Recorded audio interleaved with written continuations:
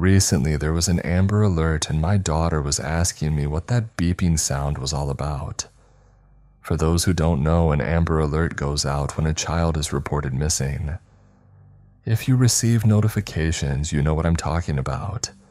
The alert will sometimes give information like the victim's appearance as well as the perpetrator, the location of the abduction, make and model of vehicle.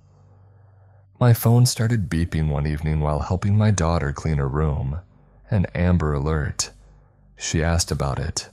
I gave her a small rundown and that was that. However, it triggered a childhood memory I have where I believe with all my heart that I was almost kidnapped when I was a kid. To be clear, this isn't a memory that was laying dormant in my subconscious, and this random Amber Alert and talk with my kid caused it to resurface in my mind. This incident is something I've pondered and thought about off and on for years now. I'm a 41-year-old male, by the way. It's just been a while since I've considered the factors and details of the experience. And this recent Amber Alert and talk with my daughter really caused me to pause and reflect on the incident itself once again, and here I am. As a parent, you worry about these things and do all you can to protect your children, especially when you personally experienced something truly scary like this. The occurrence happened when I was just a young kid. My guess is around 7 or 8. I can't be sure, but I think that's a safe estimate based on the fact that much of those early childhood memories aren't there anymore. I do remember my kindergarten experience, which I would have been 5 or 6 and also later grades. So this incident must have happened sometime after or around the ages of 7 or 8. My parents took me to a neighboring city to do some shopping. We lived in a small rural town with not much on offer, so from time to time we would go to this neighboring city about 45 minutes from where we were located. It just had more to offer. They would take me up there for school clothes shopping, out to eat because restaurants were better, and because my mom was a crafter. She loved to make crafts, it was her thing. There were different craft stores and a fabric store she liked going to up there. This specific trip we went to a fabric store up there, Joann Fabrics to be exact. This was a pretty big store. As a little kid, I guess most every place seems big, but no kidding, this was a sizable store. My dad sat out in the car while I went in with my mom. He did that a lot, sit in the car when there was a store he just didn't want to go in, so I can't blame him there. I can't recall exactly what all my mom was looking for or trying to get in that store that day, but I do remember what section we were in, an area with a bunch of racks with various fabrics hanging. Imagine a clothing store with circular racks with clothes hanging around them, and that's pretty much what it's like at this fabric store. Racks of hanging fabrics. I remember this area being slightly toward the beginning or entrance of the store. As my mom was looking through these racks, I began to wander, though not far, just enough to kind of look around myself. I was probably bored and started wandering around is my guess, but I could still see my mom just up and over a few racks away, so it wasn't like I was on the other side of the store or anything. A random man approached me, and honestly I can't even remember at what direction he came from. It's just like I was there by myself one minute and the next. I looked up and saw this guy. It was like he came in fast and out of nowhere. I quickly looked over to where my mom was. She had moved a few racks up and away, but I could still see her. There was a fair bit of distance between my mom and me at this point. So here I am standing behind some rack of fabric with this older guy opposite me on the other side of this rack. Then he speaks. "Hey little boy, how you doing there?" I remained silent because this took me completely off guard. He asked, "Where's your folks at? Are you alone in here?" I stood still and quiet. "Come here, I got something to show you." At this point he started advancing toward me, coming around the rack to where I was. I quickly started the other way, but he stopped and started coming around the other way as if to meet me in the middle. I was scared at this moment and became instantly aware that this man seemed dangerous and like he was trying to get a hold of me. "Come here," he barked. I jerked fast to the left, but he did the same. He had this wild look in his eyes. Whichever direction I went, he followed. But remember, there's a rack between us. God, I'm so thankful for that rack. After some back and forth movements from me and this man, I finally lock in on my mom and yell, "Mom, help!" You would have thought I screamed bloody murder. It was so loud, but it got my mom's attention. "What's wrong?" she asked. This startled the man, and he looked over his shoulder in the direction of my gaze and confirmed, "Yep, that must be his mother." His demeanor completely changes, and it's as if everything is just fun and games, and he was just messing around, and he said as much to my mom. I was just messing around with him. "No harm, ma'am." My mom came to where I was, and as we reconnected, the guy just tips his hat at my mom and makes his way out of the store. I explained to my mom what just happened, that this guy was trying to get me. I was so upset and shook up. She told me I did the right thing by yelling and getting her attention. It was terrifying for sure, and I'm thankful something crazy didn't happen. Could I have been imagining things like, maybe this guy was really just messing around? I very much think there were nefarious intentions. Why would a random older guy be perusing a fabric store? If he was there for something like crafts or fabrics, why promptly leave when confronted? I truly believe he was up to no good. Anyway, that's my story.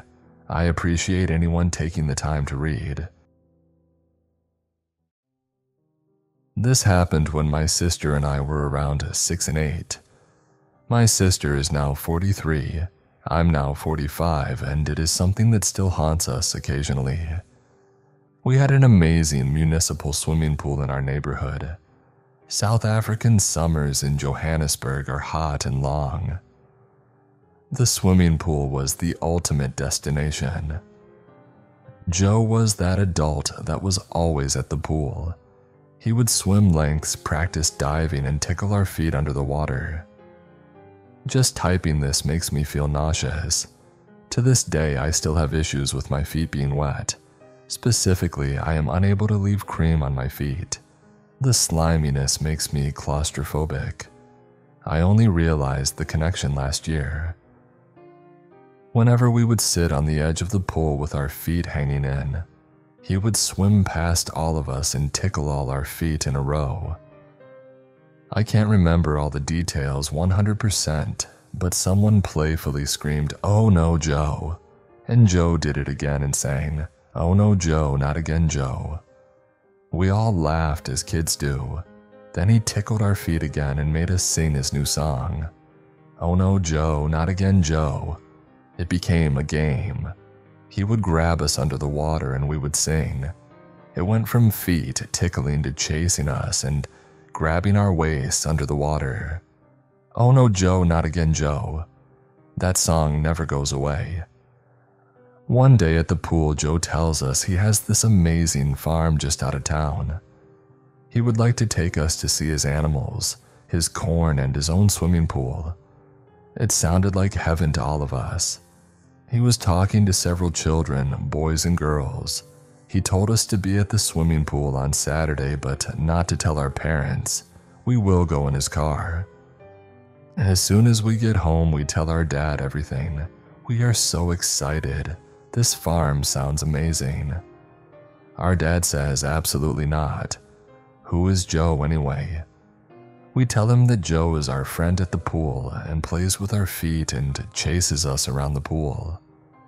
My dad says that actually maybe we can go, but he wants to meet Joe first. Yay! The next day we go to the pool and we tell Joe we can go with him, but our dad wants to meet him first. Joe is upset that we told our dad, but we tell him not to worry. Our dad is cool. So Joe walks home with us. We only lived about 5 blocks from the pool, and comes to meet our dad. Joe is about 5'6" or 1.7 meters. My dad is 6'7", just over 2 meters, the personification of a gentle giant. My dad is super polite to Joe. He asks him loads of questions about the farm. Where is it exactly? How many kids are going? Has he spoken to other parents? Joe was cool as a cucumber. He answered the questions smoothly and confidently. My dad ended by saying, "Joe, I look forward to seeing you on Saturday at your farm. I think we will have a great time. I will bring my girls though, and we will meet you there." The next part is a bit of a blur for me. I am not sure how we ended up driving in convoy with about 3 other dads and their kids from the pool. It was so exciting. My dad had the map book, leading the convoy to the best farm in the world. We drove about an hour out of town and we arrive at the derelict farmhouse. No animals, no corn, no swimming pool. Just this rundown, isolated, scary-looking farmhouse in the middle of nowhere. I remember being really confused. My dad must have read the map book wrong. All the dads huddle together. We have no idea what they are saying, but they are angry. We are also angry we are obviously lost and it is the dad's fault. Everyone gets in their cars and I start screaming at my dad about how he deliberately got us lost because he doesn't like Joe and he didn't want us to have fun. My dad is silent and pensive. After my tantrum, he says to my sister and I in a very calm, deep voice, "Joe is a bad man. He was going to hurt all of you. He is the bad man your mom is always warning you about." My mother is obsessed with true crime. There is no farm. I am so happy you girls told me what was going on because something bad could have happened to you. His strong voice broke in those last words. The gravity of his tone and the break in his voice made my sister and I realize immediately that he was right and we were in danger. We cried and apologized. He made us promise to tell him if we saw Joe again. Joe stayed away from the pool for about a month. As soon as we saw him come through the gate, we quickly got dressed and ran home. When my dad came home from golf, we told him Joe was at the pool again. The next day, we went to the pool with our dad. We were swimming and my dad was sitting on one of the benches to the side. In walks Joe. He comes to the edge of pool and is calling us. We refuse to go to the edge. He is getting frustrated. My dad gets up and comes up to Joe. "Hey buddy, can I chat to you outside quickly?" Joe physically shrunk. My dad had his hand on Joe's shoulder and was guiding him at the pool. I can only imagine what my dad did and said to Joe. My dad is a gentleman, but don't mess with his girls. Joe was never seen again at our swimming pool.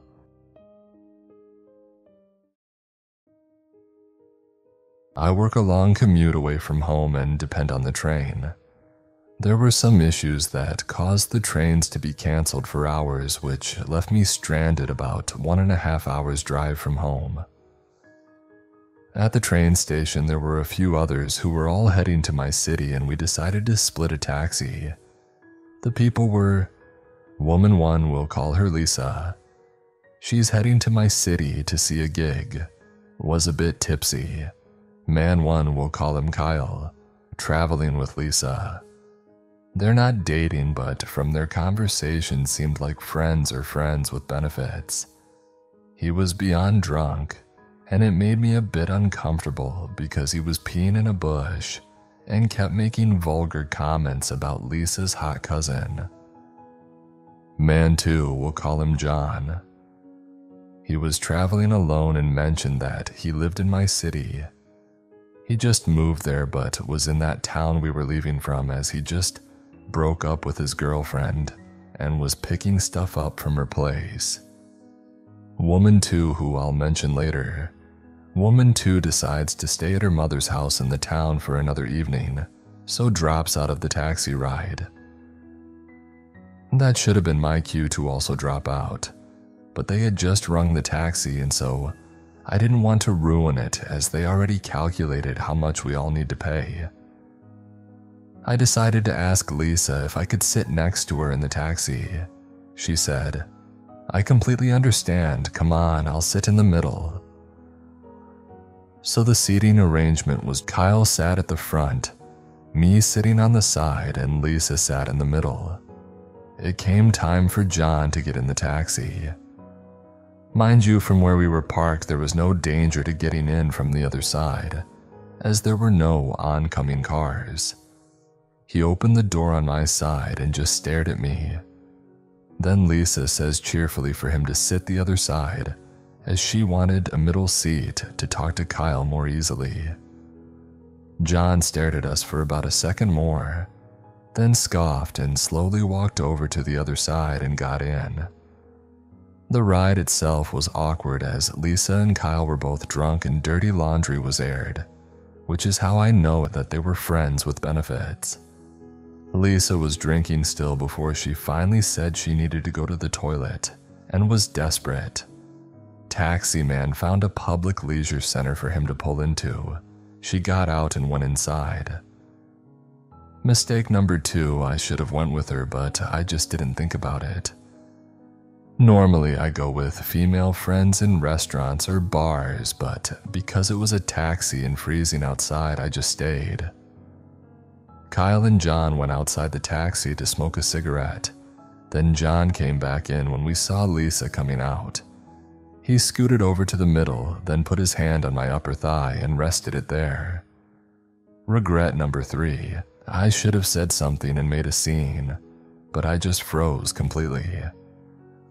Lisa opened the door, looked at John and looked at me, then looked at John's hand on my upper thigh 2 inches away from my vagina. She cheerfully said to him, "Oh, I'm so sorry, can we please switch? I love sitting middle." John looked pissed. He looked over at me, still frozen, removed his hand from my thigh and scooted out to make room for her. He grumbled something I couldn't hear before Lisa said, "Thank you," and came in next to me. John sat in his proper seat this time and we took off. Lisa then took my hand and whispered to me, "Woman to woman, I'll make sure you get home safely." I was just tearing up and said thank you. Then, throughout the journey, about 4 or 5 times after Lisa has leaned forward to speak to Kyle, John slipped his hand to her seat, so when she sat back down, he would touch her ass.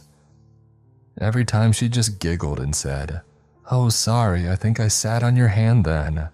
I felt awful because she was in this position because of me, so I apologized and she just repeated that she'll get me home safely, woman to woman. She was very drunk at this point from the extra taxi drinking, so I think she just latched onto that mission. When we got close to the city center, Lisa asked where I needed to get to and I told her the general area. John said he moved to an area that is literally in the opposite direction. His suburb is north, I'm south of the city center. He said after Kyle and Lisa got out, we'll share a taxi together, despite that making no sense as we lived in opposite directions. I said no, that's fine, but he was insistent. Won't take no for an answer.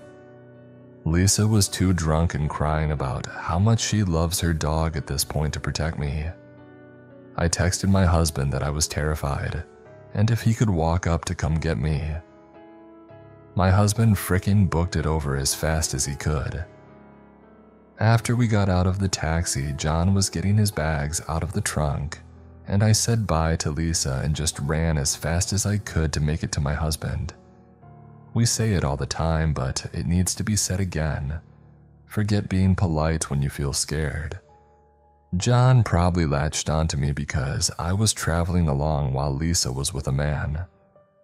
Also, Lisa is right.